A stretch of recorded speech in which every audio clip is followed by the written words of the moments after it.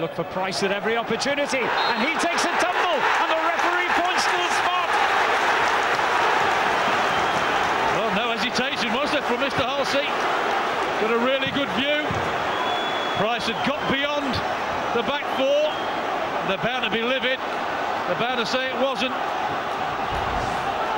It's a ball flicked on, and there you just see Price get the wrong side, and the arms around him. And Mr. Halsey's in a really good position. There, he grabs him. For me, penalty. Cannot do that anywhere on the pitch. They're loading there. There's his position. The referee can see it. No hesitation. His arms around him.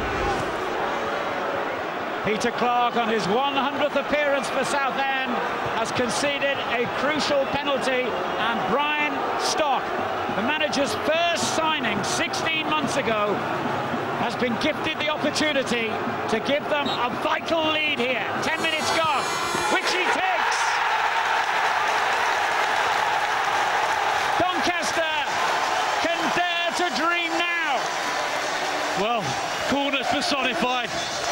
Big pressure, front of his own crowd. You have to have the bottle to do this. Right down the middle, look, just strokes it. Waits for the keeper to go down. Doesn't do anything else, just hits the target with it. Right in the middle of the goal. Confidence. That's what it needed to be, and that's what it means to them. They think they're on the way, but as we've seen, a lot of twists and turns in these playoffs. The captain takes stock, and suddenly Doncaster